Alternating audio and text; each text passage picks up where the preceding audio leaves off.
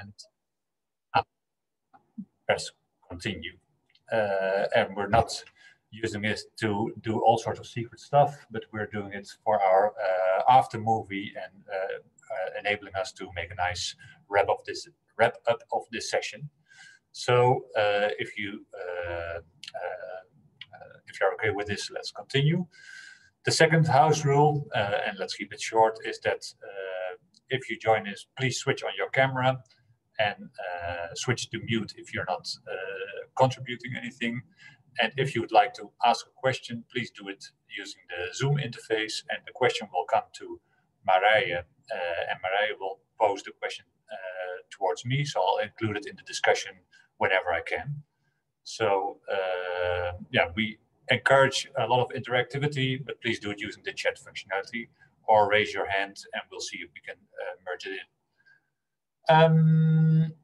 My name is Wouter van Twillert and I'm the program manager of Circular at Scale. A couple of you may have interacted with me before. I have a background in circular construction, also director of C Creators, and what we try to do here is using the power of innovation by the scale-ups, changing the system towards a more circular built environment. Today we have a focused session, and I'll start with the welcome introduction. We proceed next towards everybody's introduction, and then I'll continue with what we're going to do here. So I'd first like to give Marije the opportunity to introduce herself, and not only because I like Marije a lot, but also because she's going to demonstrate on how we introduce ourselves to prevent us from spending too much time on it. So Marije, please go ahead. Thank you. I think you can put yourself on mute. Yeah, it's a very difficult task, as you can see. I'm Marije. I think I have met most of you digitally. I work for a procurement company and am involved with Circular at Scale as well. And I'm responsible also for this webinar. And I'll pass it on to Barbara. Hi everybody, I'm Barbara Oldebijvank. I work as a real estate developer for the campus of the TU Delft. And I'll pass it on to Martijn. Hi, I'm Martijn van Gameren. I'm an architect at Ruiter Architects, and I will give a short presentation later on. And I pass it on to Rodrigo.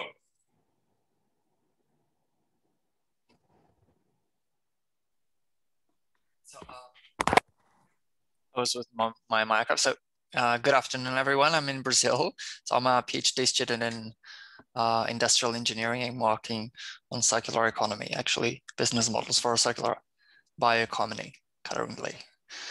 And let me just see, pass it on to Mara. Is that Mara Nelder? That's me, yeah. Thank you so much. Hi, everyone. I'm Mara. I'm part of the Circular at Scale team and the helping hand of Marije today. Thanks all for being here. And I'll pass it on to Alexander Hoijmeyers. Hello, everybody. I'm Alexander Hoijmeyers. I work at Martin Ceramics. We are a manufacturer of Kerlock. It's a circular facade system. I pass it on to Finn Havinga. Hello, my name is Finn Havinga. I'm a trainee at the European Investment Bank working with the procurement office there. I'll pass it on to Afra. Hi everyone, I'm Afra. I work for Pampus Island, and through Pampus Island I'm helping Marije and Mara with the Circular Scale project. And I'll pass it on to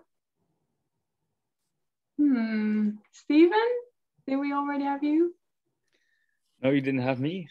I'm Steven Otten. I'm also an architect at Ruiter Architects.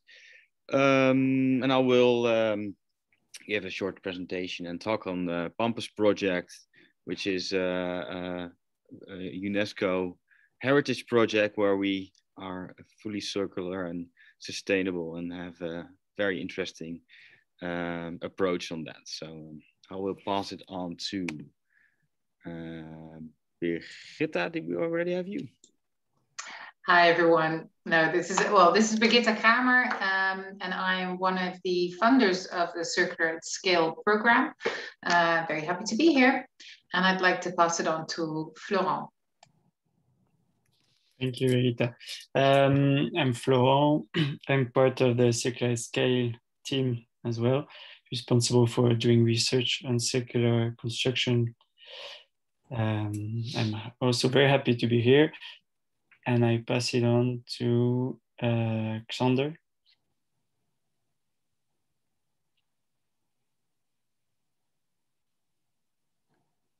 Xander, we can't see you. Perhaps you're talking, but you're also not visible. Let's go for Noor. Yeah, Noor. Noor hasn't spoken yet. Yep, thank you. My name is Noor Houtema. I'm working at Cooperate as a consultant, and I will give a presentation because I was also involved with the procurement of Pampus. So that will be later on. And I will pass it on. I think there will be next. Is everybody? Martin, I guess. Sorry for that one. Martin. Thanks. Good afternoon, everyone. My name is Martin Ingenhoes. Up until 2 weeks ago, I was working for Visi Technologies. Now I'm on a sabbatical. I'm exploring new opportunities, and very much interested in circular building and the supply chain challenges behind it. Your volume is quite soft, Martin, so maybe I think you finished your introduction, but for the next time you speak a little bit louder. Sure, thanks. I see Annieke Wieringa joined. Are you able to turn on your microphone and your camera? Yeah, I can do that. Hi, Wouter. Short introduction of who you are and what you're doing. Yeah, so I'm Annieke. I'm the CEO of Scale Up Nation, and so we're partnering with Powered by Meaning on this Circular at Scale workstream project. What's the program? Shall we call it? So I'm really listening in also out of curiosity for this event. Yeah. Thanks, Annieke. Final call for Xander. I think he went to get some tea in the meanwhile. Oh, he's there. Xander. Your microphone. Yeah. Oh, hello. No, sorry, I was away. I'm in and out today. I'm Xander Cameron. I'm the owner of Box Housing, and we try to build houses in a circular way. All right, thanks for joining.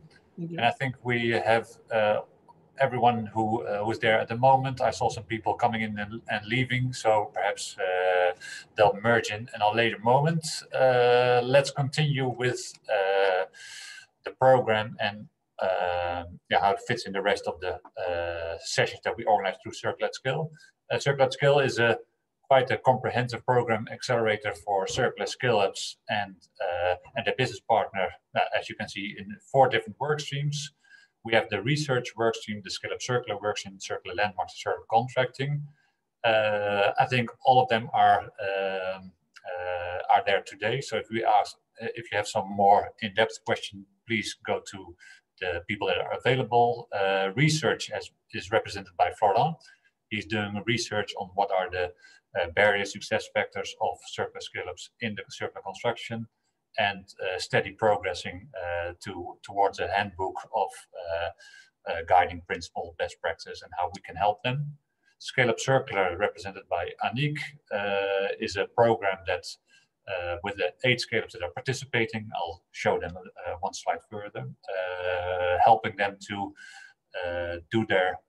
overcome all their growing pains, whether it's a sales problem, a delivery problem, opening up a new factory, or a leadership team, or investing in a new product. Everything has come up, and they have plenary sessions and also individual boost sessions. Landmarks, we had 2 interesting landmark sessions from IJmere and Universiteit Utrecht, helping scale-ups and their business and construction clients to get to know each other, see how innovation could help them realize their targets. And today is circular contracting, how we can help suppliers, commissioners, big companies deal with the maybe the difficulties or the challenges that occur when you not only want to do circular contracting, but also circular contracting with sometimes smaller scale-ups. These are all the introductory slides. Let's go for a poll. Oh no, I see Cyril has joined the meeting. Cyril, could you maybe introduce yourself shortly? Yes, sure. Cyril Heisters, I'm a soft service specialist at ASML. That's me. All right, welcome. Thanks for being here. We have come up with a poll to just get a feeling on how experienced you are with circular purchasing. Mara, what is your experience when it comes to circular purchasing? Absolute beginner, the theory, or we're doing it all the time? Yeah, I know the theory. I think Noor will say we're doing it all the time.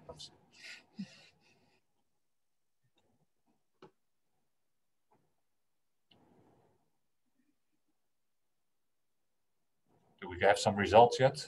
Yes. So there's some beginners here, theory, and we're doing it all the time. That must be Noor who says that. Next is, I'd like to introduce the participating scale-ups. We have, and all our program partners. Like Brigitte already said in the beginning, Goldsmithing is the founding partner that helped us set up this, this program. In a later stage, we managed to include InvestNL and Innovation Quarter also as program sponsors. And with this financial backing and also their network backing, we included 8 scale-ups in our program. As you can see them in the top: Spotter, Goodhout, Studios Rijks, Boombuild, Visé, Madaster, Office Hub, and Sustainer Homes. And we got to know all of them quite well the last year and a half. I can imagine that you might be interested in getting to know them a little bit better. Please reach out to us and we can send you the details, or look at our website, Circular at Scale. On the right bottom side, we see our sort of program partners. We have Circle Economy, who helped us setting the stage and also including their network for us. I mentioned Amira and Utrecht University, and below we see Paul de Ruiter, who we've been collaborating in both the session with Utrecht University and also with this session. So these are all the partners that we are working with at the moment. Let me go ahead to the speakers. How come it's not? Oh, sorry. Yeah. First, I'd like to introduce Martijn van Gameren. Martijn has been working almost 7 years at Paul de Ruiter Architects. He will introduce the Paul de Ruiter vision on architecture and how they include bio-based materials before. What I was most triggered about when reading his sort of LinkedIn profile or his biography was that he's fascinated about playing with Lego. So I'd like to know, Martijn, when was the last time you actually played with Lego? Well, the last time is, I think, 2 years ago, but to be honest, I was checking the website on Lego last night to see if they have some interesting new boxes available. So you caught me red-handed. Yeah, good to hear. Steven, I also was checking out your biography, of course. Wanted to introduce you. You joined Paul de Ruiter, I think, about a year ago, or a little bit shorter, a little bit sooner. I was triggered the most about the sentence, "Architecture is in your blood." Could you maybe provide us a little bit more detail on how architecture is actually in your blood? Yeah, that's a good question. Well, first of all, I had this discussion with my grandfather when I started being studying for architecture. My grandfather is not there anymore, but he was always very involved. And he said, yeah, our family has built a lot of stuff overseas. So I have a lot of family tradition in building. So that's literally in my blood. And also, and to be not literally, I think that I first wanted to be a doctor. And then I went to Africa, and after 4 months of being a doctor, I was a bit fed up with it, and I started doing a project rebuilding houses there, because the whole thing got washed away. And there, like, making hand bricks was more my cup of tea, and that's where I started to think, hey, I want to be an architect, and so on and so on. So here I am. Yeah. And, literally. A very warm welcome, Steven, and you'll present the Pampus case, which is in the image below you after the break. Thanks for being here, and looking forward to your presentation. Thanks. Noor, I was also diving into your details, and of course I know you for quite a while already. One of the founders of Copper8 with a background from TU Delft, and sort of out of a eagerness to improve the system, you initiated Copper8, and I think the first big project was the Alliander project. It also said that you're a self-proclaimed optimist, but I'd like to challenge you, because being an optimist, do you think that we are moving fast enough in changing the circular construction sector? If I just stay and look at my own bubble, I will definitely say yes. And if I step a little bit outside, I do have a hard feeling, but yeah, I always look on the bright side, and I see people moving. I see Corona having some kind of improvements as well. So yeah, I'm always optimistic. So I think we're moving. It could always go faster and better, but yeah, things are moving, definitely. All right, thanks. And looking forward to your presentation, which is actually starting right now.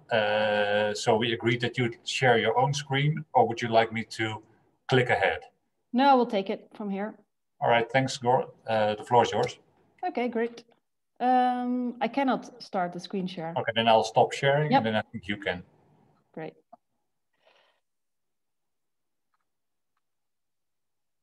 Then I will have it right here.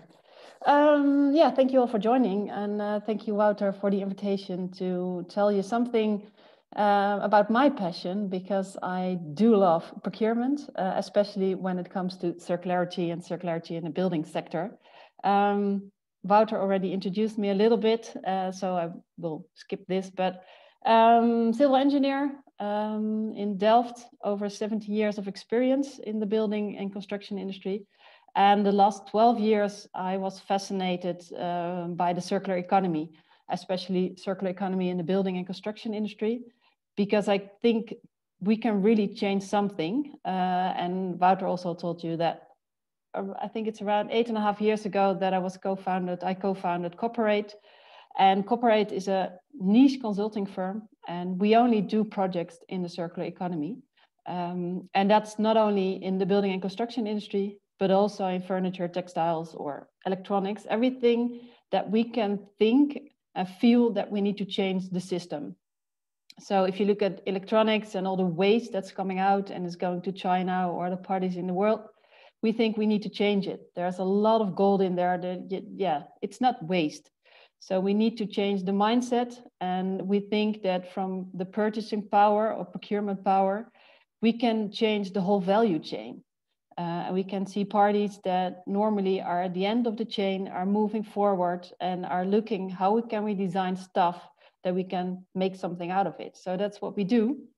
We're also author of 2 books on the circular economy. And we do a lot on e-learnings and publishing stuff to help people make or at least give them some things to read on the transition. And we are a consulting firm, but most of all, we are a B Corp and social enterprise. So we really believe that impact first, and we think we can change that. And that we do that by consultancy projects, but also we do have a think tank. And we really love to be researcher as well. And that could not be always financed or parties that want to pay for that. And we want to do it on our own way.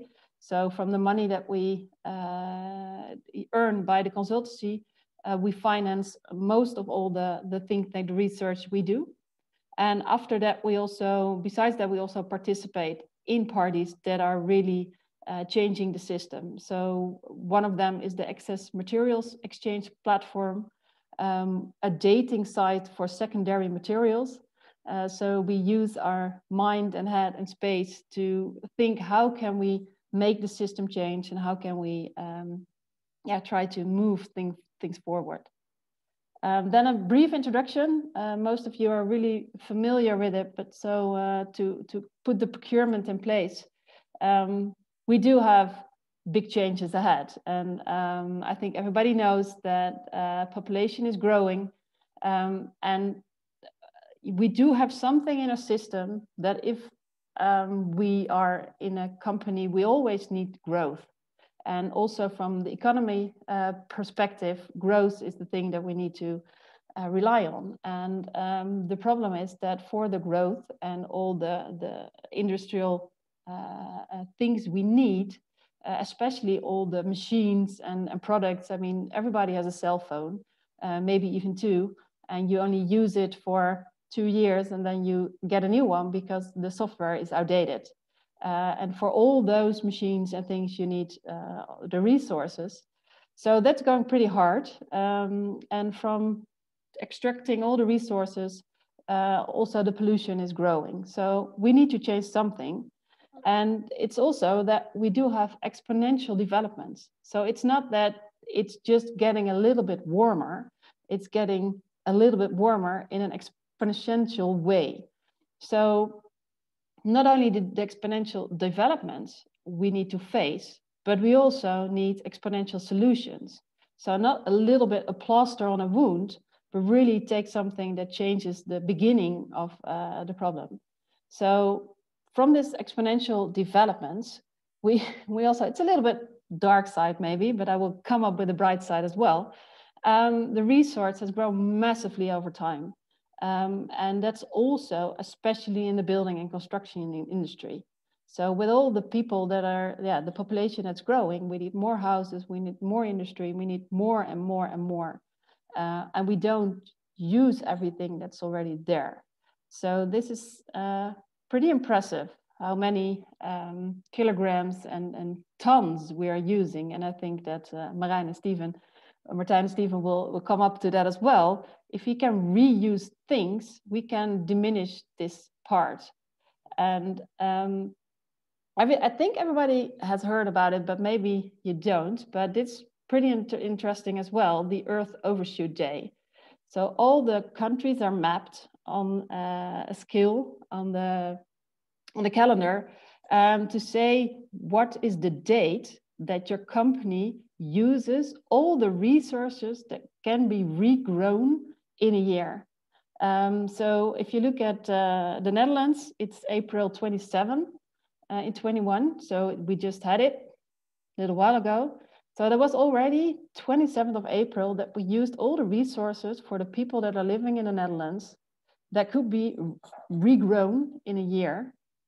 So if everybody lived like a Dutch, we needed more than 3 Earth to keep our consumers' perspective in place. And I think that's pretty impressive. Qatar is the winner of it all. I don't know, I think you can better say the loser of it all. But I think we need to change the system. And the bright part is that circularity can give us an approach of the way that we can change the system. And that's also because a lot of products that we use and reuse, or that can be seen as waste, there's a lot of energy and CO2 emissions in there as well. So if we try to change the system and don't always use new products and extract all the resources on a way that's not circular, then we can also have a very good way to diminish the CO2 emissions. So for 45% of the products, we can have a good way to think how we can reuse them and change the system. And the way you can do that is to make and design products that you don't have to throw away when the software is outdated or there is a missing part. You need to think and produce the products that you can have maintenance on. So if you look at a car, you can change a whole lot of stuff. I think in the past it was even more, and in this time a lot of things are glued and on other ways not even replaceable. But we need to think, how can we make stuff that can last a long time by or doing maintenance? So this is the scheme that's from the Ellen MacArthur Foundation. I think it's very interesting. On the left side you see the green circle, and it's all the biological nutrients. So if you use wood in a building, then the biggest challenge is not to use any kind of toxics on the wood. If you take it out there, maybe you can even bring it back to the woods and then it will grow some other stuff again. So make it really pure, that if you use biological stuff, don't do any technical things with it or diminish the way, and then you can reuse it again as really natural ingredients. And on the right side, it's the technical nutrients, everything that we have made up by hand, by men. And then the biggest challenge is that if you make the circles as small as possible, it's the best way to think in a circular way and to work on a circular way. Because if you go further outside, then you bring the product back to from the materials to the nutrients. And if you have the nutrients, it's a recycle. Then you also have to add a lot of energy to go there. And if we don't have all the green energy for that, then we use the non-green energy. So that's not a good circle.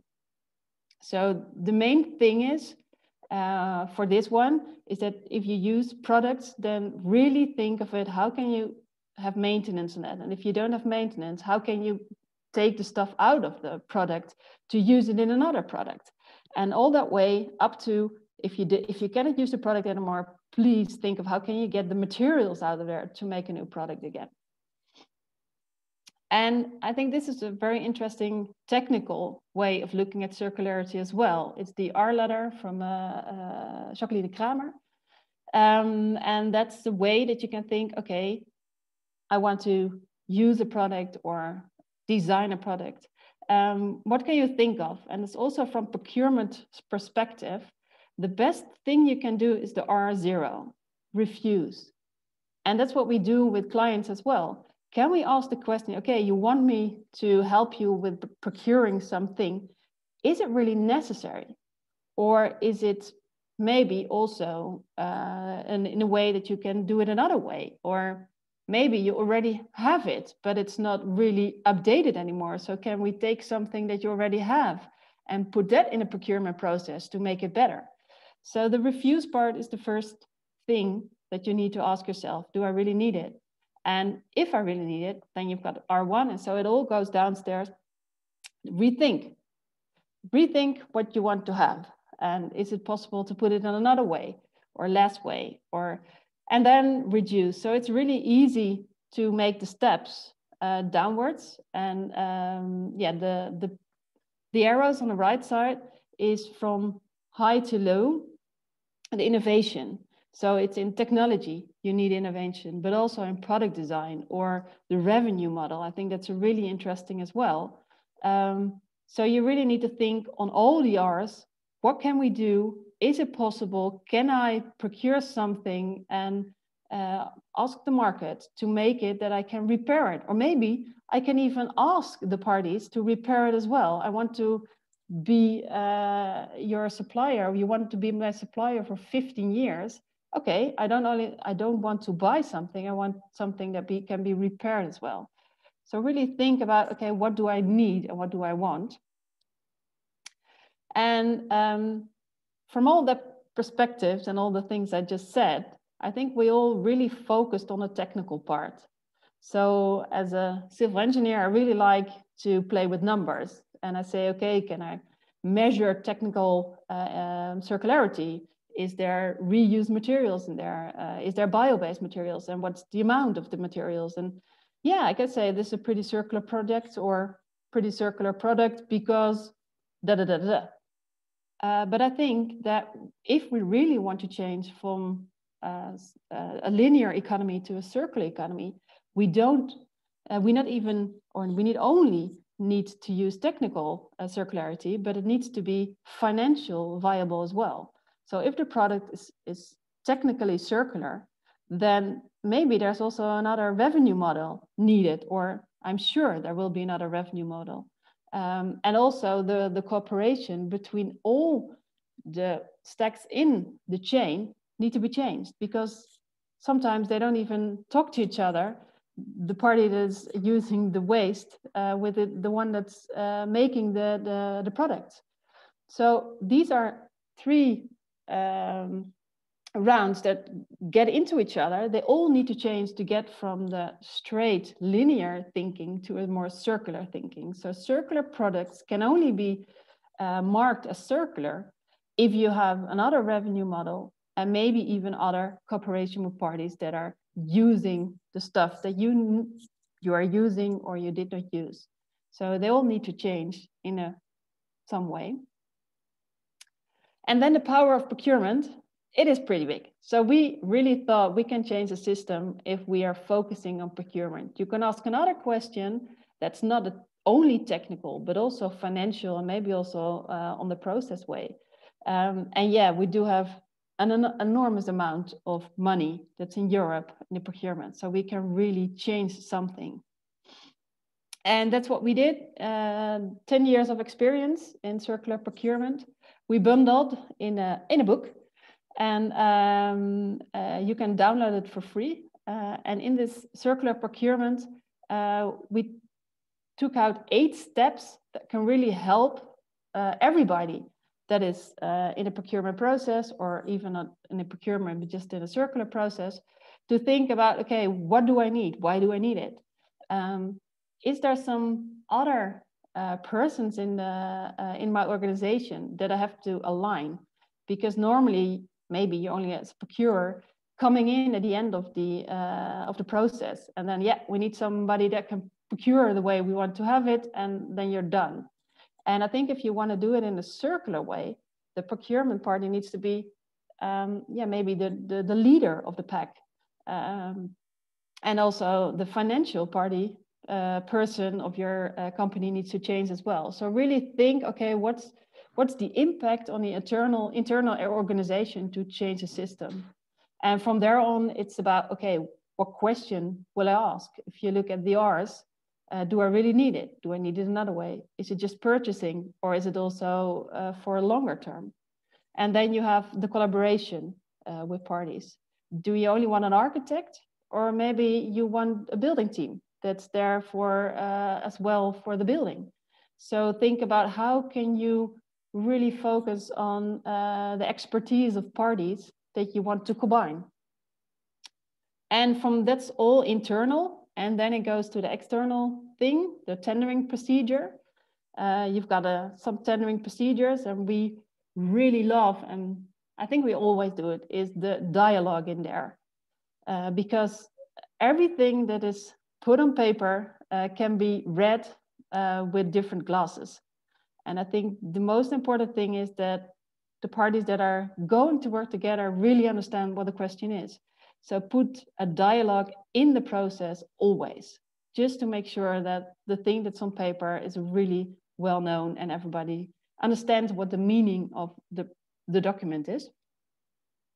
And then it's all about the measuring of circularity. Is there a possibility to measure it, or is it just what's your vision on circularity and how can we manage it? What's the way? And I think 12 years ago, when we did our first circular procurement project, it was all about, okay, what do you think that the circular building could look like? Or what do you feel that's necessary? And then I think in the last 12 years, we already came up with some indicators that you can, yeah, really ask, okay, what's circularity about? And what's your score on that one or that one or that one? And step 7, securing circularity. That's the, yeah, sometimes the dry stuff. How do you put it in contracts? And yeah, I think people can, especially architects, can have really real castles to build when they make their own projects. And also when you're tendering, sometimes it's like, yeah, air castles that's coming out. And the question is, okay, what if everything, the process is going on for 2-3 years to really start the building process? What's in between there? Is it really the castle that's going to be built, or is it just a tent? And how do you manage it? How can you organize that securing the circularity that's there in the tendering process? All will be there in the project as well. And that will be in the contract as well.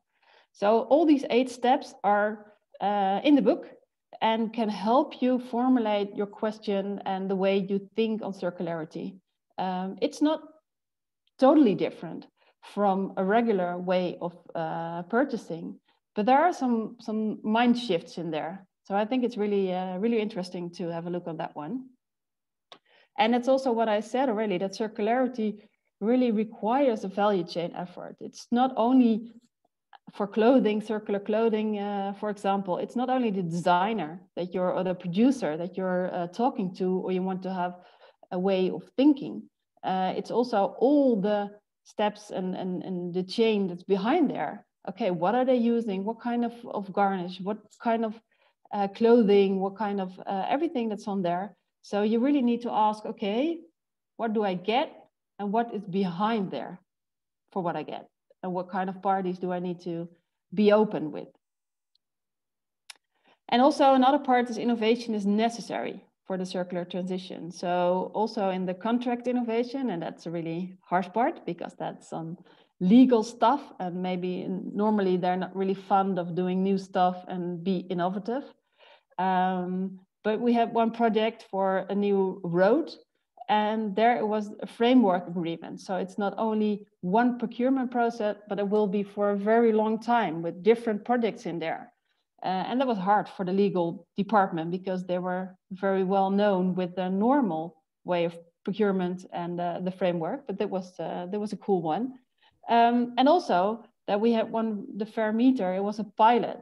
And normally pilots are not always paid for all the parties. And here it was. So we thought about, okay, how can we really change the system and make everybody transparent on what they do, what they want to do, and what the results are. So think about how can we change the system and make the financial part a factor that does change the system. Circular procurement is possible in all sectors. We really love to do it in sectors that need to change and didn't change that much. So in the building and construction industry, we do have a lot of work to do. But we also did that for clothing. We also did it for furniture and for roads. So there is a really broad part of disciplines that can be changed and needs to be done. So that's really cool. And then some tips for everybody that's going to do something with circular procurement. Yeah, maybe it sounds strange. I will be always working in there for 12 years, but we are at the start. So we need a lot of experimenting. And sometimes the experiment doesn't goes well, but we do learn a lot of it. Just start it and do it. And I think another one is also my optimistic glasses, that failures do not exist. There's always something coming out of there, and we do learn a lot of it. So just start and do it, and also look for enthusiastic colleagues or partners to join, because sometimes it's really hard to change yourself, the way you look, the way you speak to other parties that say, nah, it's not possible. So I think that in this whole group, you will have some colleagues and partners that you can call and say, okay, I'm a little bit depressed or pessimistic. Can you please help me come up with? But because we can, if we just support each other. So organize time and support.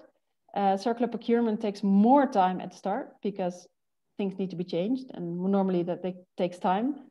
But I can definitely say it will deliver more contact, not only with colleagues, but also with partners that you thought that were maybe enemies, but they will be partners. It will deliver understanding, impact, and especially joy. So just do it and start with using your wallet to change the system. Thanks, Noor. That's a very inspirational and motivational end of your presentation. I have a couple of questions which I think might better fit after the break, but I'd like to trigger you before so that you have some time to think, and then we can start with them as soon as both Martijn and Steven have delivered their presentation. So the first one is, what could be the biggest hurdle or the most significant barrier to prevent circular procurement, specifically in the construction sector of taking place? So please do not answer yet, because I see you are already dying to start. The second one is a question from Brigitta, and it goes back to the 8-step approach. In step 3, you take time to define the question, and in step 6, you take time to define what is a measure of success. Aren't these two steps very much interrelated, or are they different? Did I understand your question correctly, Brigitta? All right, she's not, so that's another one.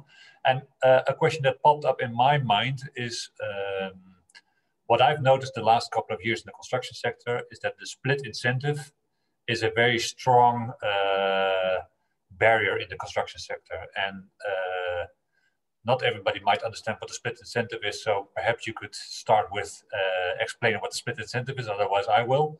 And then we can focus on what your thoughts are on that, on how we can prevent it.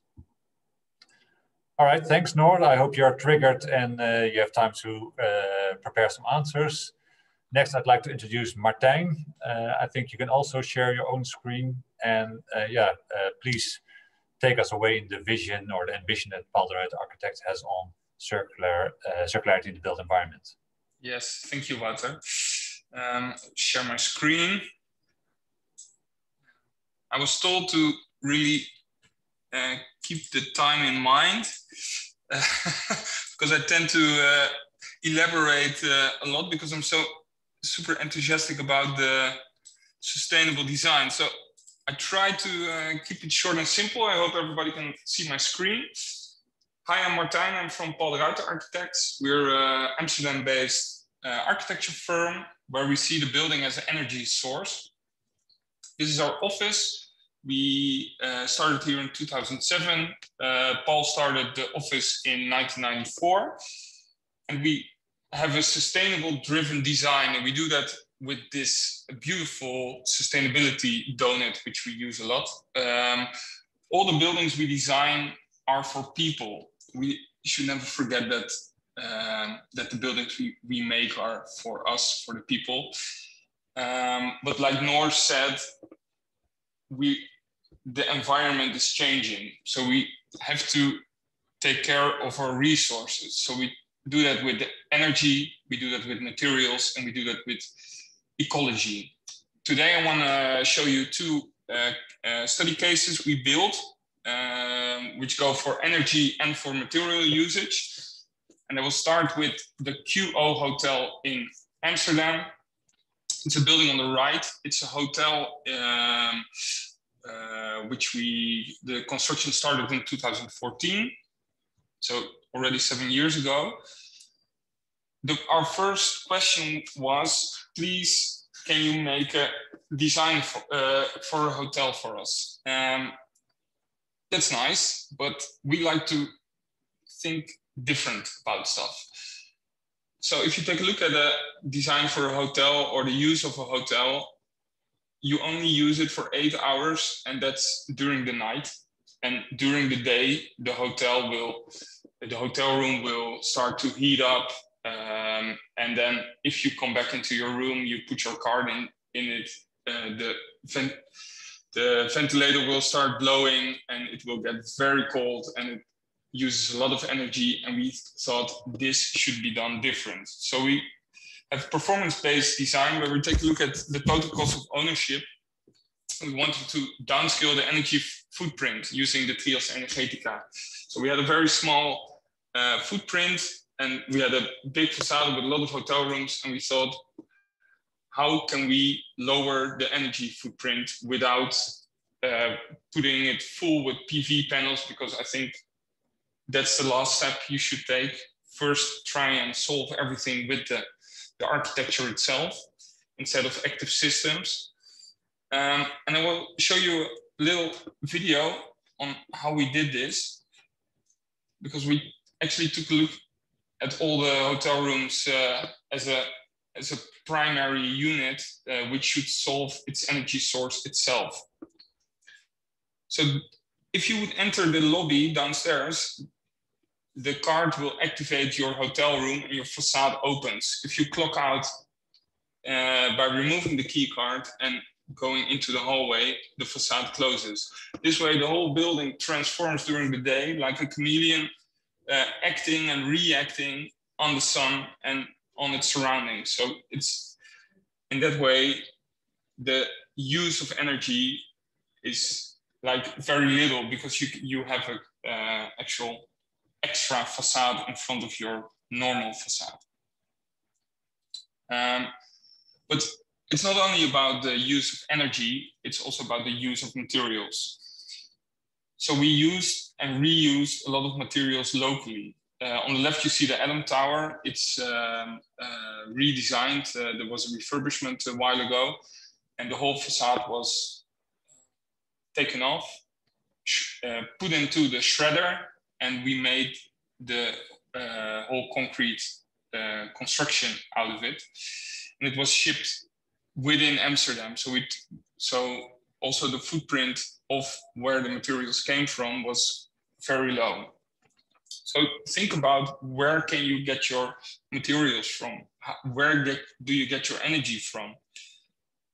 Because if you have less waste, you can minimize all the movement on your building site and on your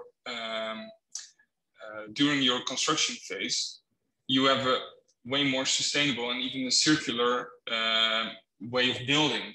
So the picture here are all the hotel rooms of the QO hotel on pallets, and they would arrive, were put with a crane into the correct floor, and then someone would finish them all off. So this was prefab building like 7 years ago, which I'll get back to later on. Because if you can use your materials in a smart way, you get a very adaptive and a flexible building, which you can reuse over time. This is the Biosynthon. It's a more recent project from 2017. When it started, it was finished in 2019, and it's made with more than 80% of bio-based materials. This is the interior of the central heart. So it's the Biosynthon was a building for made for the bio-based economy. So offices which are into the bio-based economy could settle here, and there's also education here. So the building itself should breathe this bio-based economy as well. So we use more than 80% of bio-based materials, which were from renewable sources. They have a very low environmental impact, and they were non-toxic. Because we already knew this in the beginning of the design process, we were able to anticipate on this in a very brief, or a very very from the start of the time of the project. So we can involve a lot of suppliers, contractors, constructors, all locally, which were in the end involved in this project and participated. And we even grew our own hennep and our own grass, which was used in the flooring. So by gathering materials locally, but also through crowdfunding, here you see some jeans, which were in the municipality where this was built. It was in Friesland, in the northeast of the Netherlands. We had some boxes through the whole municipality where people could hand in their jeans, and later on they were shredded and were put into the building itself. So also I threw in 2 pair of my jeans not on this picture, but they're somewhere there. But by gathering materials through crowdfunding and also locally, you get a very good platform, or at least I would say this, like you gain trust of the and support from the people surrounding and supporting this project. So if everybody is chipping in, people want to make a better project and product. It's like Noor said, is it all about the architect who makes air castle, or is it about the building team where you work together and create a product? So I think the future is, this is where we are at now. We're now working with modular building systems where we define the circular building through the life cycle by the Stewart brand model. It's still in our R&D department, so it's very pril, as we say in Dutch. But for us, this is the next step, because if we combine our knowledge from the prefab method we used in the QO hotel together with the bio-based material systems we use in the Biosyntrum, we think we can change the way we build houses and build a better future for us and everyone. But by that, we need to go from ego to eco. So it's not about only about the architect. It's not only about the developer. It's about everyone and everyone around us. It's about the environment. So you need to design by creating energy and adding biodiversity. We need to design with only what's necessary and what's there. So together we can build an inclusive, affordable, and healthy environment. I think it's even in between between time. So Steven will talk next about our fourth island, Pampus, in which we have a very circular way of thinking in all different phases as well. So for us, that's the benchmark for circular redevelopment, which we talk on after the break. Yeah, thanks, Martijn. And before we go to a small break, I have some questions which sort of popped into my mind preparing for the session and also by your conversation. Three things, actually. How do you see the role of the architect within circular procurement? And maybe we can also sort of go into that question later during the interaction together with Noor and Steven. Because I can imagine that it's sometimes quite reactive when you feel that you might be a little bit more proactive. So that's an interesting thing, I think. The other one is also based on a question that we received up front is how can you ensure that circular procurement doesn't make it a lot more expensive? And especially now in a time when a lot of the building materials are, the price of the building materials are rising, and you hear a lot of people complaining, okay, especially wood construction is becoming a lot more expensive, and how do you deal with that in circular procurement? And the third question is triggered by an article in the Volkskrant, I think yesterday, day before yesterday. It says that architects are not really excited about the future of a lot of industrialized construction. And I think this is particularly the case in housing, but it might also be more relevant for the type of objects that you normally create. So I'd like you to think about it, and then we can go into a little bit more detail after Steven's presentation. But thanks for your presentation. Let's have a 5-minute break, and then we'll rejoin at 4:01 on the dot.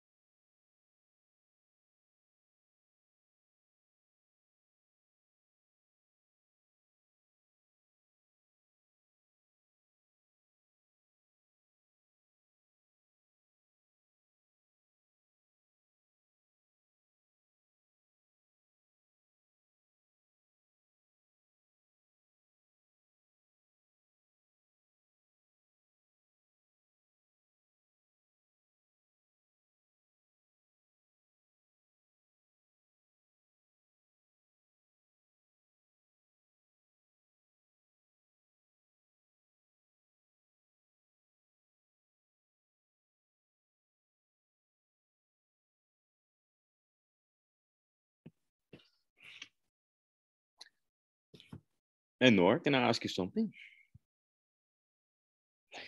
The next slides are about the procurement of copper 8, I think, in the whole presentation.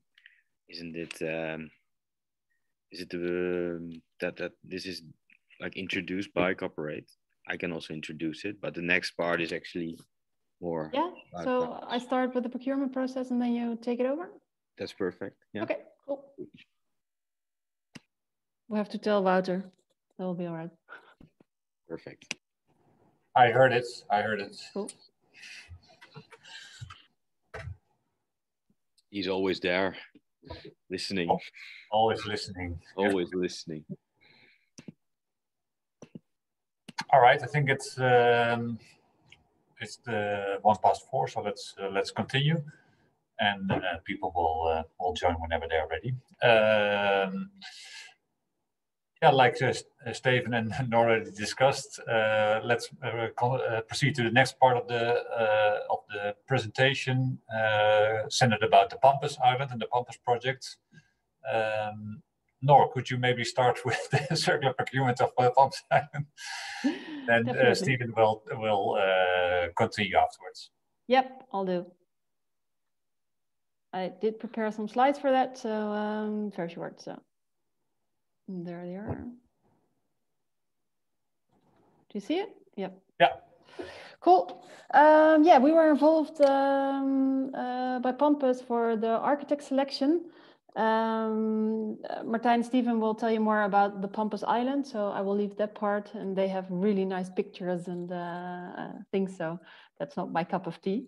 The process for the architect selection, it was not a European selection or anything like that, so it was just what we did is we approached some architects for an ambitious heritage object. We didn't use the name of the project because we didn't want to have architects that were fond of the name but didn't really want to do the project. So we did it anonymously, and we called architects in around Amsterdam and Muiden to have a little chat with them and to see if they are interested in doing a project for heritage.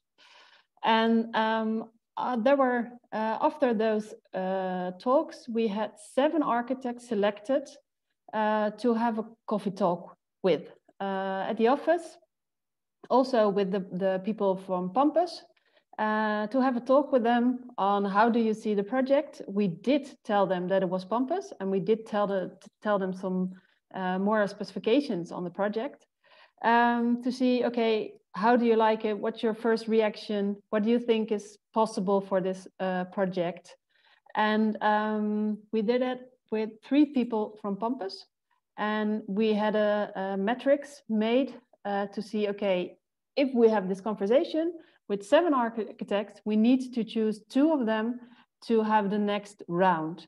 So on different criteria, they were scored to see what were the architects, and we had a really nice discussion on that one to see, okay, who is going to be the 2 parties that were going to the last round. And the last round was a session with the 2 remaining architects on site. Well, no, it was not on site of Pampus, but on their own location. So one time we went to the south of Holland, and the other time we went to Paul de Ruiter. And the agenda was fully in the hand of the architects to let Pampus see, okay, what is your vision on the project? What do you think about it? What's your reaction, or what do you think we can make out of it? And that was when Paul de Ruiter came up to win the project. There was consensus on the winner. And yeah, Paul de Ruiter was chosen to make the design.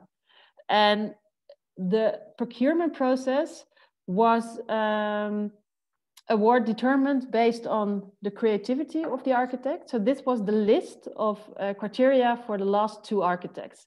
It was all about the creativity they had, the integrity, also the concreteness. So is it really like the castle or the air castle, or is it really like, okay, we can think about the way you should do this, or what's your focus? Also, it was a qualitative aspect, the click and collaboration. So it was not hard. They couldn't say, okay, I will give you, I can determine that your click is 6 or 7 or 8. It was the dialogue afterwards with the 3 people from Pampus. What was the feeling? Did we get a good feeling? Was it okay? Was it better by that architect or with that architect? We also gave them new information during the 3 hours to see how do they respond and react on different kind of involvements or things that are happening and changing. So it was like a little bit like a role game to see, does it really click? Also, the question was, what will be the risk that you see? And do you see any control measures? Do you have any experience with it? One of the last pretty interesting thing is that Pampus doesn't have a lot of money. It's heritage, and so it was also the question to the architects: do you see or do you have a network with parties that can maybe also have some financial possibilities? It was not the most important part, but we did ask the question to see, okay, can you change your way of thinking? Can you see how we are changing the system and look on the bright side? And there was also available budget. So there was not the highest amount. So it was also the question, how can you manage with that one? And with Ruiter, the next step when they were selected, and Martijn and Steven will give you more information on that one, was also, first of all, a scenario study. So there was nothing yet there. So it was really how many scenarios, what can be the scenarios, what will be the project, all that kind of stuff. And from that side, it went to the sketch design with also other parties involved. And at the moment, it was a little bit still some time because the biggest part was to get finance for the whole project. That is going the right way at the moment. So at the moment they're continuing the design process, and Steven can take it out from here, I think.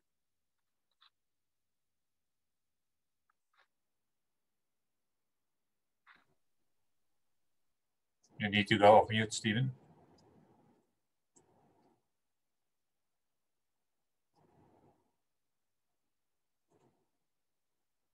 Yes, we have liftoff. All right, thanks. What I will do is I will share my screen for higher quality pictures. But first of all, also, why did we get the Pampus project? There was a good selection, and also a good selection criteria. That this wasn't the standard tender situation where you have to present this beautiful plan and you will win on these images. And we continue, but it was more also in cooperation and also in dialogue with the parties. So I called Tom and René this week and said, why did we win? It's like 2 years ago. I said, most of all, it was your sense of entrepreneurship and also to really want to achieve these ambitions. So get the job done, in cooperation with, of course, our values as a Ruiter architect to really be front runner in sustainable and circular building. So I think that being an entrepreneur is also really trying also to have the risky stuff, and going for that is also why we won. Next to, of course, having a vision and a plan. What I will do is I will explain a bit about Pampus, and not only about the beautiful pictures, but more about the circular and sustainable systems that's behind this project. Let me share my screen.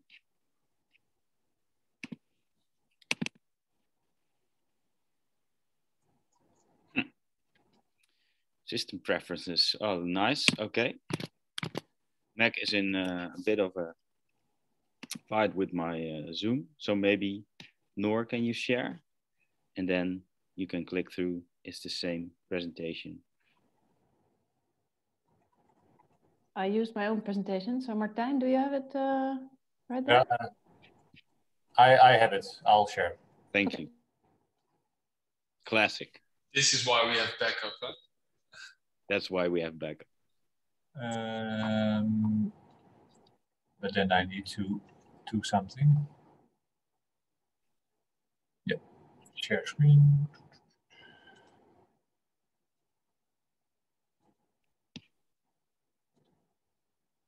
Thank you. Here you go. All right. So the island of Pampus. It's near Amsterdam, in next to Muiden, in the IJmeer. And let me first, to understand what we did, let's first go to the history of this island, because it's as interesting as its future. Because it's a cornerstone in the defense line of the Amsterdam line of defense in the 19th century. So we built this huge succession of forts and defenses around Amsterdam, which this one is actually a cornerstone, one of the end pieces of this defense line in the sea. And yeah, it's why is this so interesting? Because during a war, this island would have been shut down from the land, and it should support then 200 soldiers, fully sustain itself, because yeah, you got shut down from the land and you had to protect it.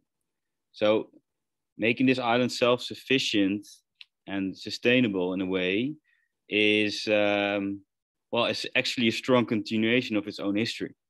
And I think that making the fort ready for the next 24 or 125 years to come is one of the challenges. Also, looking back in history, it's a nice succession of what it is as a fort and an island itself. So I think in that sense, Pampus is also a UNESCO heritage, and this can be seen as a showcase how to transform and redevelop in a sustainable way also this kind of heritage. And if you go to the next slide. So what we did is we want to make this island fully sustainable and sustain itself in a few ways. But also we want to make it so that Pampus will have ways in giving the visitor a better experience of the heritage itself. So what you can see here is there's an entrance pavilion dug into the earth, and you have energy systems next to it which support this whole island. So if you break it down, you can go to the next slide. We have to bring a few core values towards it. First of all, is the heritage. How do you deal with a fort itself, and how do you respect it?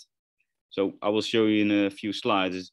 Now there's a big pavilion on top of it, and it blocks the fort. And what we do is we dig in this new entrance pavilion, like a militaristic way, looking over the water, but actually not blocking the fort itself.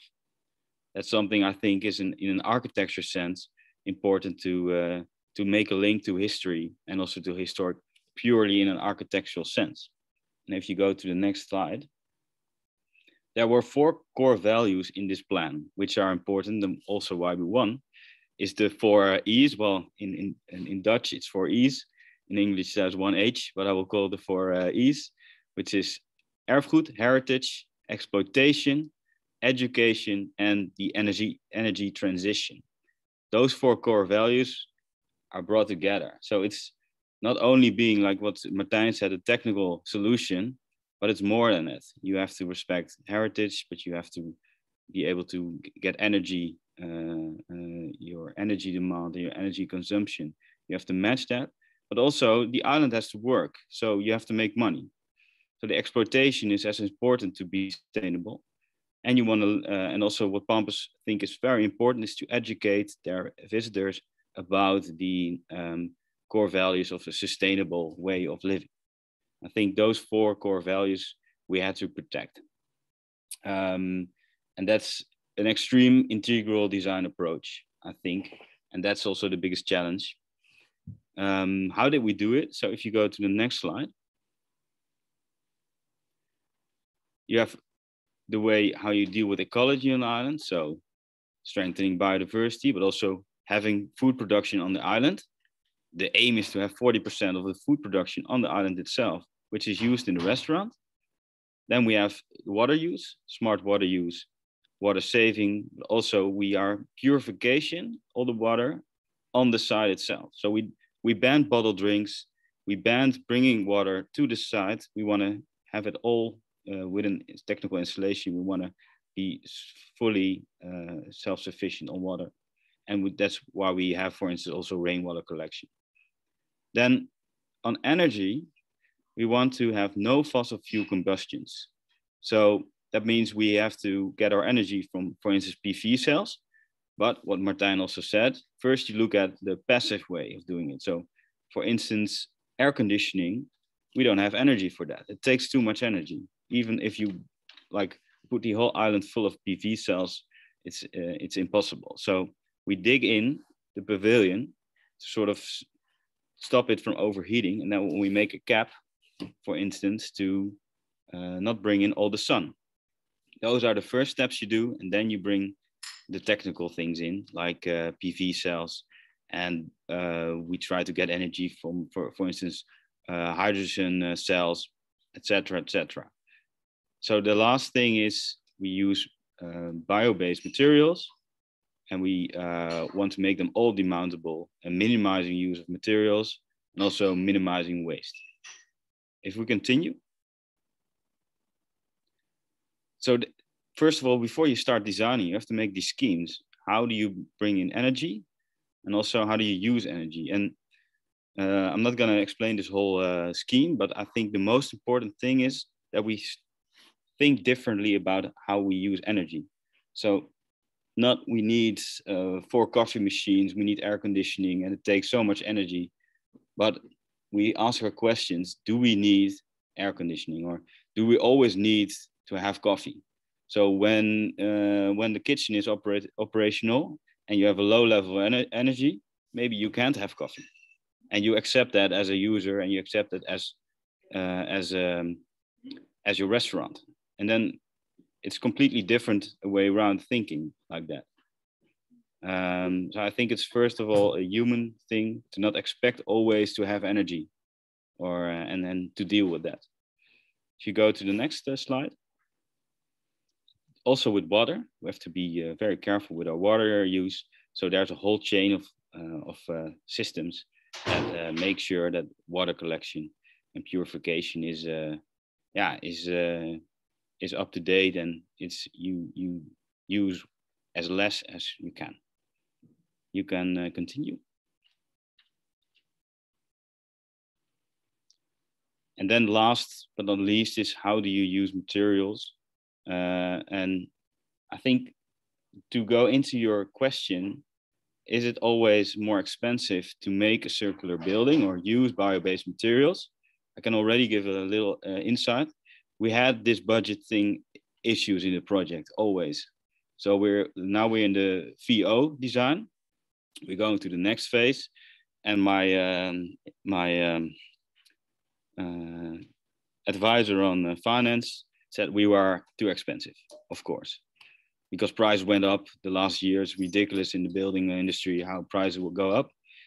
So we actually started thinking way differently. So how can we reduce material and make it a stronger concept? So we looked at for instance, the flooring. I said, do we need a floor? Yeah, or else the water will go in, and all the groundwater and all the water from the IJmuur. Said, why don't we divert the water next to it? It will, with a gravel layer, it will flow underneath the building, and then we can have sand and a street, and we can have stones. Then we don't need an expensive floor, and we don't need an expensive concrete basing. So it kind of made the project viable again, because we skipped some unnecessary stuff, which at first you think it's impossible to do. To make a watertight concrete basin is first of all not so circular, and concrete is the worst material you can actually use in this kind of way. Even bringing this material to the island is a problem.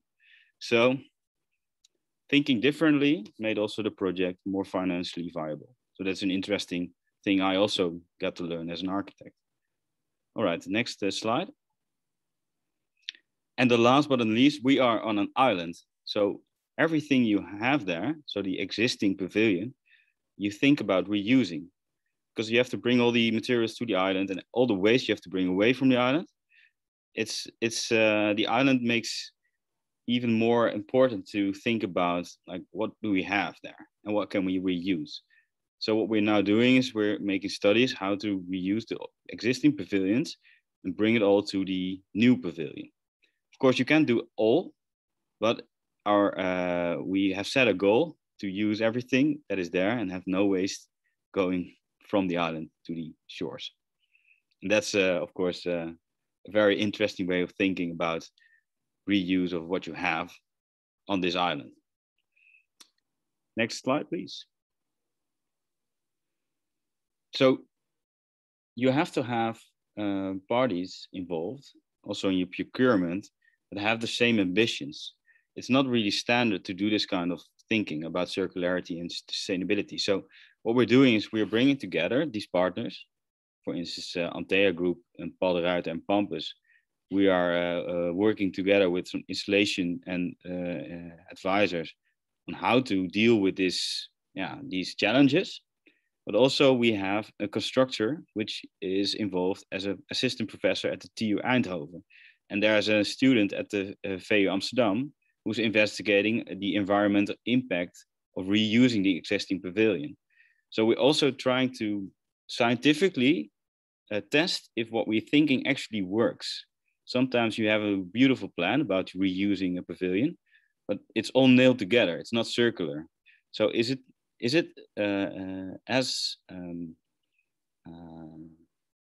as circular, or is it a good way of thinking? You can also investigate that.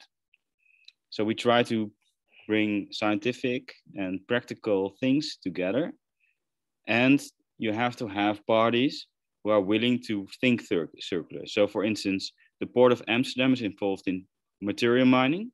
We have steel plating. Well, how do we get steel plating? You can get them new, but you can also try to find them and mine them. Next to our site is the Port of Amsterdam. So let's bring in steel plates that are laying there and reuse them. Also thinking about glass. Do we need new glass or can we reuse glass? It's still in a pilot project. So getting all this glass separated from each other, cleaning it from a different project and bringing it into a new glass panel is actually way better than like just breaking the glass and trying to make new glass. So in that sense, contracting ambitious co-partner in combination with scientific verification is very important in the process. And in your procurement, I think getting this, for instance, the builder, getting it early in the process, also having his say and also bringing his experience in is super important to get done your beautiful ideas towards the practical side of it. So that's about it. If you go to the end, you see the end result, and we're working towards, we're going to go now in the next phase, which is more technical. So really solving all the ideas we have. But yeah, I can talk about it for hours, and let's keep it a bit also on the procurement side. And I'm wondering, let's have a nice discussion about this also, how we can bring a process and people together with ambitions and also making it work. Thanks, Steven, for your presentation, and really nice to see how the Pampus project is processing, or what you said, proceeding, I mean.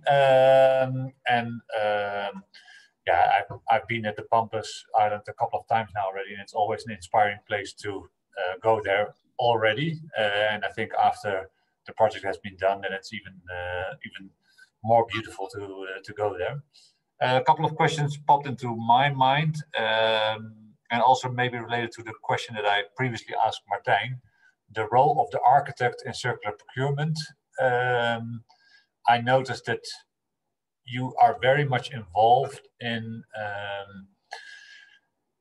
the actual sort of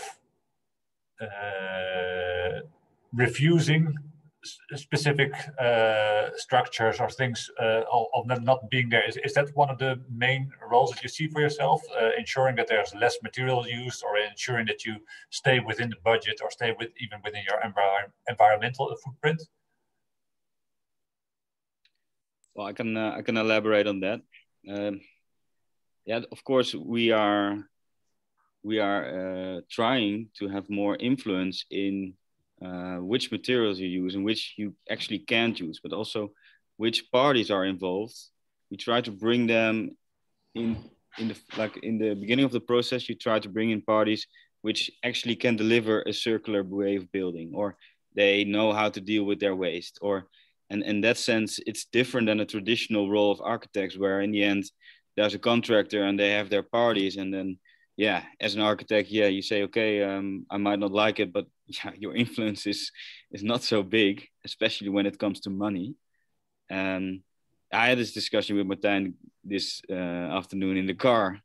What is our influence? Of course, we try to have the influence, and I think the key to that is bring the contractor in very early, and find contractors who have the same ambition and have the same qualities of the rest of the team. So it's not only money driven, it's also based on the skill set of a contractor and their will to be circular. Yeah, I understand, but I'm also sort of referring back to what Noor previously showed, the picture of the different strategies that you can, the R ladder. And I think an architect, and something that sort of resonates to me right now, can play a very important role in refusing to build stuff. And I think by refusing to build stuff, you create extra space in your budget to let the other stuff be even more circular, or potentially a little bit more expensive, because you gain some space. Yeah, I totally agree about that. I think as an architect, you're the catalyst in the whole process and design to make, like you say, if we can refuse, that's like the best there is. But unfortunately, there are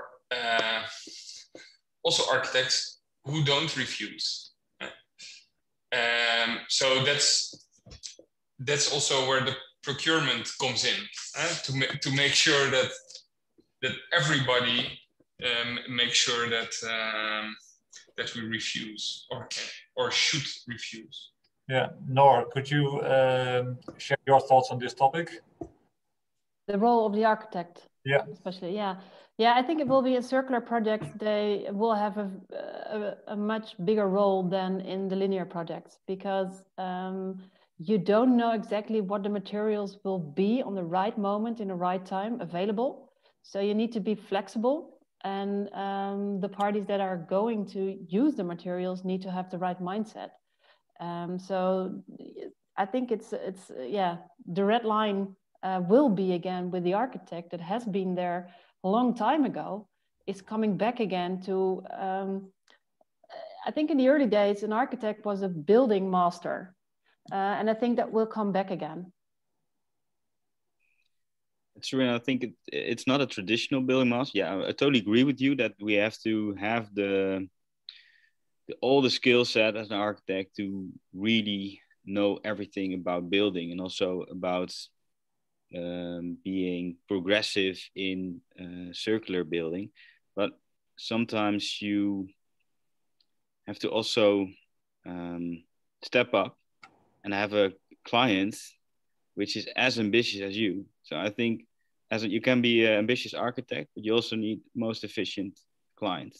I think that role is super important. Yeah, and I'd like to sort of build on that topic as well, because the Pampus project is a project where there's a serious budget squeeze. Is that also sort of, if you did it at Pampus, you can do it everywhere. Is that a situation that occurred? Because I also know the Circle project, pavilion by ABN AMRO. It's always highlighted as an iconic circular landmark, and it is.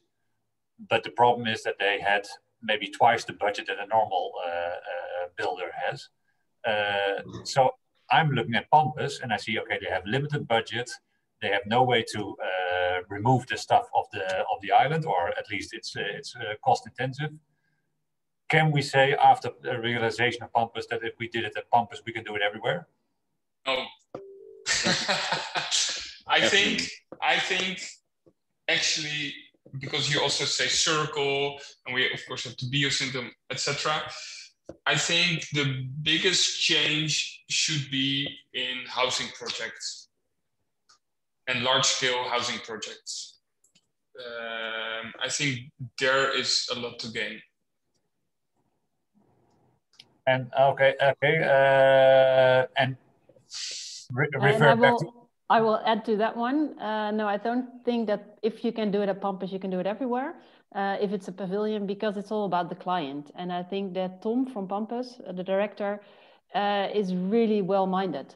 And he can say, okay, we can refuse things, or we can just do it another way because I think that is best. And then you can make, the big circular change. But if you have a pavilion somewhere else and you have a client that says, okay, it's my mind that you need to make, or you have, okay, you have done Pampus, but I want it another way, then it's you start all over again. So it's all about the mindset of the client, I think. Yeah, definitely. So yeah, need the same, maybe we should have the same team of Tom doing all projects in the Netherlands and the world. And then, but that's true. But I think the modus operandi, think how you rethink building, if you have that sort of systemic change, it will have a big impact on building. But yeah, it's a small scale, very niche project. I think how to deal with heritage projects, I think it can be an example, because it's that unique. If we can do it in Pampus, you can have circular and sustainable development at UNESCO sites, or you can have it everywhere. Yeah, I previously posed a question to Martijn about how architects. Wouter, Jasper is waving sometime as well. I don't know if you want to give him some floor, but sorry about that one. Yeah, I'll tap into him. I'll give him the word later on. Martijn, we previously discussed the vision of architects on industrialized housing, and you mentioned housing yourself. I'm not saying Paul de Ruiter is an architect like any other architects, but do you agree with the article in Volkskrant? I didn't read the article. I do know that we need, well, for me, I think we need to make a change in affordable housing. And I think that the role of circularity and of the architect should be more key in that. Yeah, because maybe I'll summarize it in 2 sentences. It's so we need to build 1 million houses in the Netherlands in the coming 20 years. There's a big increase in industrializing of houses being built, that we can build houses 2 or 3 days on site. But the downside is that architects say, okay, if we do it like this, how do we deal with iconic houses? How do we deal? Won't they all look the same? And then I come back to the Lego, which I've discussed previously. Yeah. No, I know where you're. I think I know where you're going, like with the modular housing, and it's also how I ended my presentation a bit. I think that modular housing doesn't take away the role of the architect, or it only gets like the same look and feel of buildings. I think it's actually the role of an architect becomes more important to make sure that that doesn't happen, and we don't get the same like the industry zones we have all across the Netherlands, which are horrible to drive through, as we all know, then that we have to make sure that that doesn't happen with the industrialization of housing. And it's actually something we are working on right now with our R&D department, to how to make sure that we make modular houses which are affordable and quickly built and circular. And it shouldn't be it shouldn't be, that's a bit weird to say, it shouldn't be sustainable driven, but it should, it's the whole housing problem which should be fixed. Which should be fixed. Yeah, thanks. And I can elaborate on that, Ruiter. I think if it's there's always once in a while there's something happening, changing the building or like changing the world, and then say, do we need architects? All architects are useless. But I think being an architect, you have to be, first of all, you have to be very creative, and creativity is necessary to make a change in innovation. And you, as an architect, you bring together a team, and also you keep an eye on the whole process and everything that's involved in the building. I think that the role of an architect in this kind of solutions, so making 1 million houses, I think architects are quite necessary in using their creativity to deal with this, to not make standardized housing everywhere, but to bring back creativity versus this huge challenge. Yeah. So that's most necessary, I think, for our job. Yeah, I agree. Jasper, could you maybe introduce yourself quickly, and then maybe you would like to react? Good afternoon, everybody.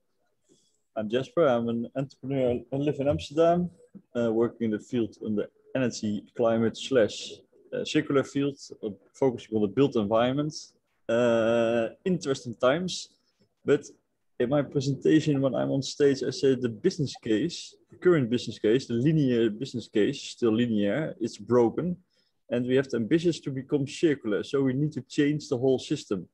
If we are still fighting with small projects to this linear system, we're not going to, we're still struggling, and we don't have time, because our ambitions are in 10 years. The 1 million homes building, new builds, is in 10 years. One also, and last week I had a concrete example of the windmills placing in the city area in Amsterdam. We will plant there 20, and 10 of them will come in the harbor field. Nobody lives there, nobody is against it, but 10 will be in the living area, and that is a problem. And people say, yeah, not in my backyard, and then comes in other places, and then they say, oh, we put them in nature, and then comes the city, the government said no, because we want to also protect our nature area. And then comes in the extra research they demand. If we talk about purchase, and we can do the same with the built environment, they say we need extra research. What is the impact on the nature of the things we want to realize in this area? And if we do that, then we get a different play field when the whole circular will be accelerating. Instead of the linear one, okay, not in my backyard, you put it in nature. Oh, there live animal. Oh, there are trees. We cut them down because we want to place this windmills. And that is also hard, because then you get and also what my project hits is the spagat. I don't know the English word, between the ambitions and the reality. And then also existing. Jasper, I want to cut you short, but that's it. What is the question that you'd like to ask? Now, I also know that my hope, and also the question is that I've also heard we have the Green Deal of Timmermans. And part of the Green Deal is a huge thing. And what is the role of taxonomy? It's what you mentioned about the ladder, the ladder. Yeah. exactly that. What kind of impact will be taxonomy? It's on the construction now. It's not effective, but it's coming on the business case, because that makes it really, really concrete. The business case will turn around and it will be implemented in the coming year, I think. So I put my hope on the Green Deal / Timmermans, because that speaks about we need to come up with new business cases and not fighting against the linear business case. I think, let me summarize it for Noor. A question that Jasper also put up in our entry form is which role will taxonomy, part of the Green Deal in the EU, play in circular purchasing? Are you aware of this development and do you have a response, Noor? Yeah, I think that it's a very good step, because then the taxonomy will say what is sustainable and what's not sustainable, especially what is sustainable. So there will be a more clear definition on everything that can be sold or put in place as sustainable and circular. So I think that can really change or at least accelerate the circular and sustainable projects. So I think it can really help. I don't think it can really change the business case. And I would rather talk about value case, because I think if we talk from a linear is business case and to a circular economy, it's about values. It's also financial, but it's much broader than financial only. So we need to make the value case instead of a circular business case. Yeah, thanks. Leads me to the next question on circular purchasing or circular contracting. Do you have a couple of do's or don'ts, Noor, that you'd like to share on circular contracting? Yeah, there are many.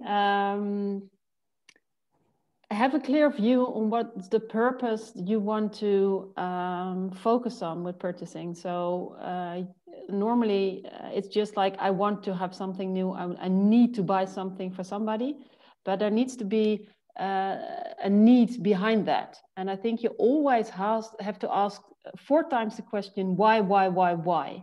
So that's the first step. So just go back into the organization or think for yourself, why? And then you've got the need, and then a need can be the question.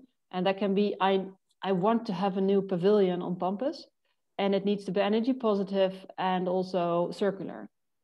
And then reacting on the question from Brigitte as well, the step 3 is about the need. What do you need? I want to have a new building.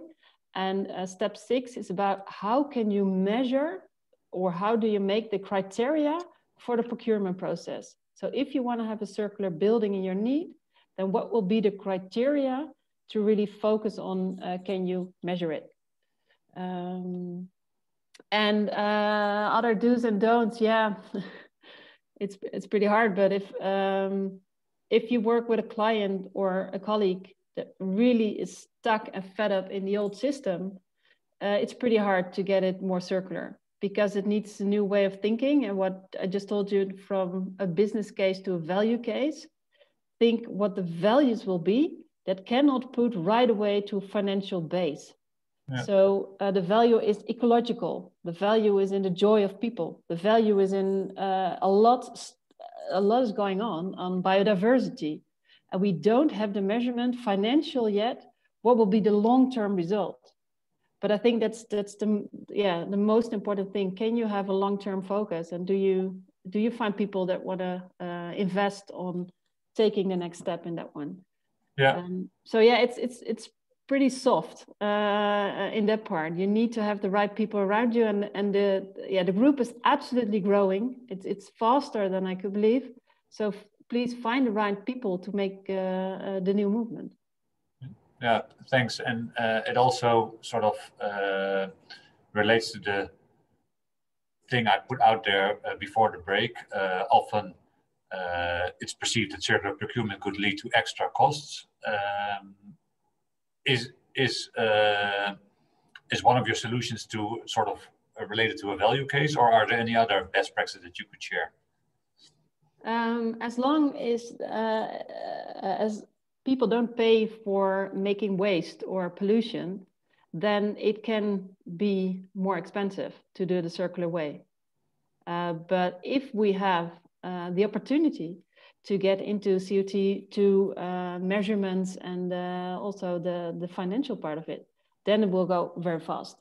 But at the moment, sometimes it is more expensive because it's the small parties that are not yet the scale-ups, just the startups. And they don't have the product yet, that do have all the legislation. So the thing is really try to focus on the different layers in a building to say, okay, for the structure, I don't want to have the most innovative new product that is not giving all the legislation, because that's not possible. But for the installation or for the carpets, you can try new stuff, and then you can really organize new parties to join, and let's see that it works. So yeah, decouple from different layers in the structures. Yeah. Is that also your thought, Martijn, Steven? Well, let's see that it works. I think that's one of the most important things. We can already do this. We can build circular. We can do it within all the check boxes financially, but we have to make sure that we show everybody it can be done. And I was always wondering, why aren't we going faster? I think sharing this innovative knowledge and showing in real cases that it's a way of doing and making a better building, also for people, for nature, for and also for animal life is gonna make a difference. And then other architects or other builders or investors see, okay, actually, yeah, we can do it. Let's do it.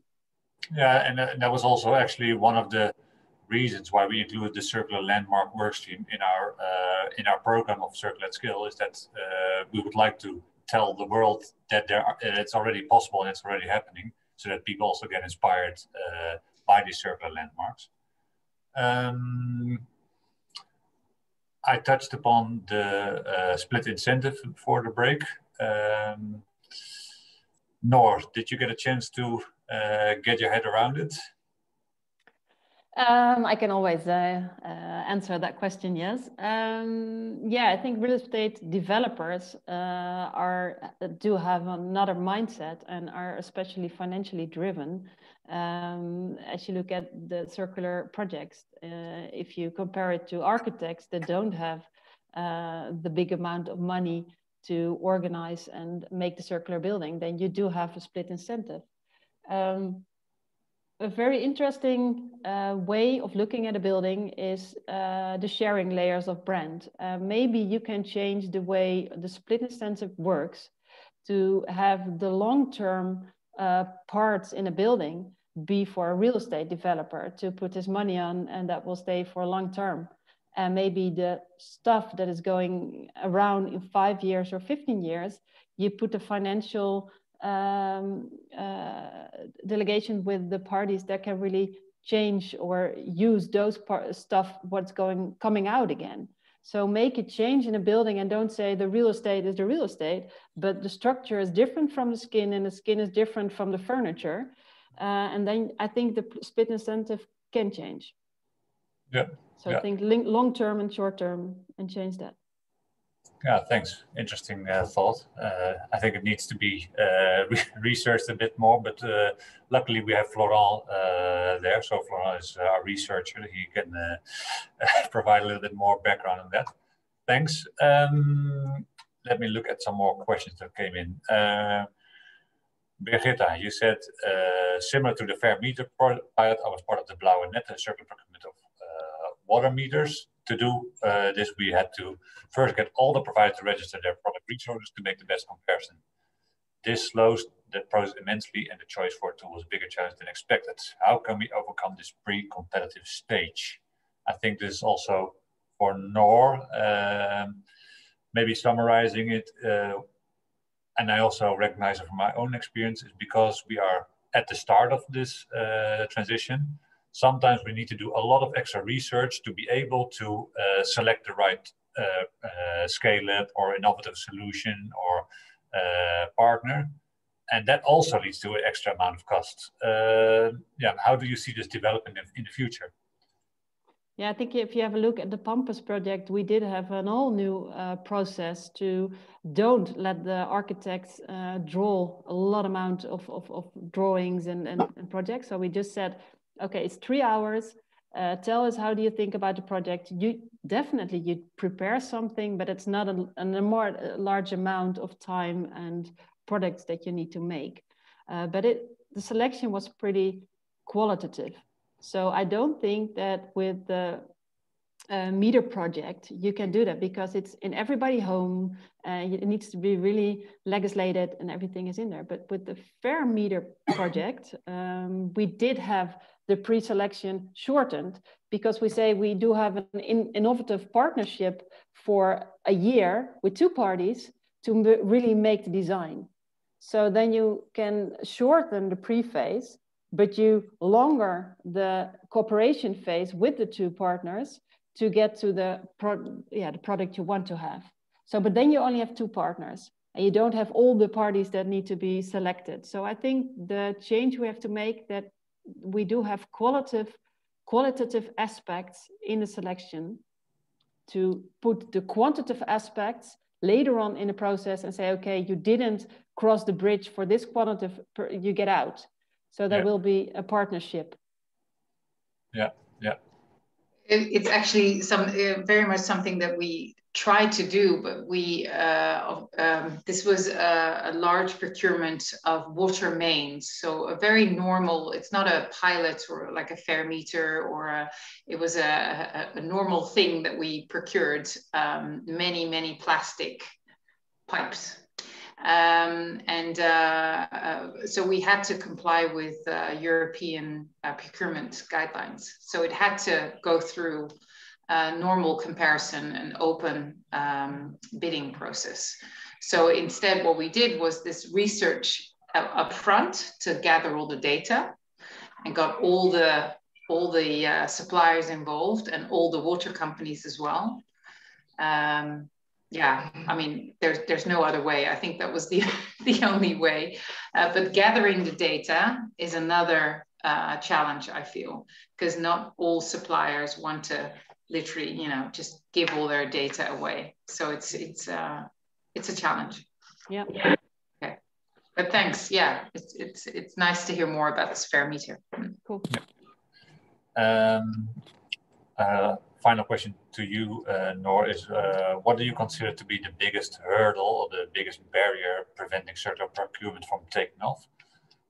The mindset of people. We're so absolutely fond of doing things we know what the result will be, because we then can cross or just think it off and say, okay, I've done my job and I'm ready. And I think circular procurement is a whole new way of thinking, and you don't know exactly what you get, because that is the coolest part of it. You're changing and you're making something new. But that's really hard for people, especially for a lot of male people in companies that say, okay, I have my targets, I have all my boxes that I need to tick. And I think if we can just move out of the boxes, then we can really change the system. But we're so, closed up in all the boxes. And how are we going to achieve this, Noor? Find the right people and just do it. I mean, that's what Steve and Martijn also say. Just show everybody that it works. I mean, I've been working on circular procurement for 12 years. We did really cool projects. You can do it. Everybody can do it. Yeah. It's already possible and it's already been done. So. Yeah. All right. With that inspiring closing remark, I dare anybody to ask another question.